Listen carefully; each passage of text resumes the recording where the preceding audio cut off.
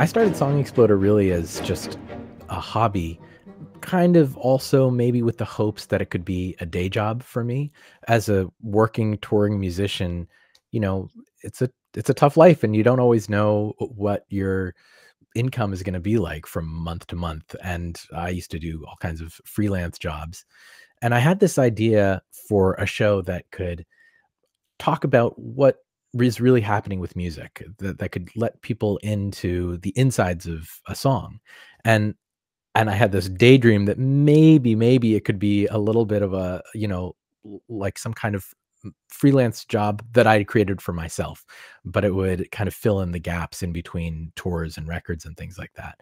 I definitely had no idea that it would end up being a 10-year project that took up a huge amount of my life. It really changed my life.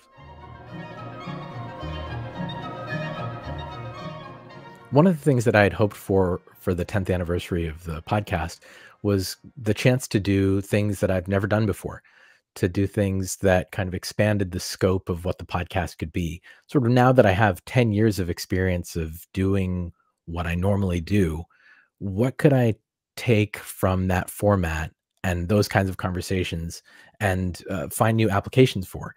And so something like this, doing the Rite of Spring with the Toronto Symphony Orchestra, is a really incredible and kind of perfect opportunity for me in terms of my own taste and my own growth, because it is something completely new for me. One of the things that I love about doing the podcast is the way that it is kind of a continuing education for me in terms of my own understanding of music, how music gets made, what musical history there is, what other artists are like in terms of the way they think about music and the way they create. To do a show that's based on an interview format, though, you're kind of limited by people who are alive. And so there's really never been a chance to talk about a work from the early 20th century like this.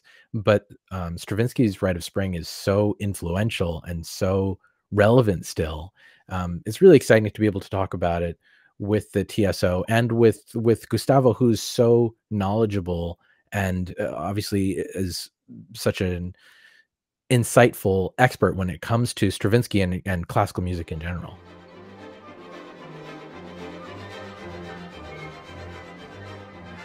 I've loved coming to Toronto to play shows. I've been touring there for over 20 years, off and on as I've played music of my own.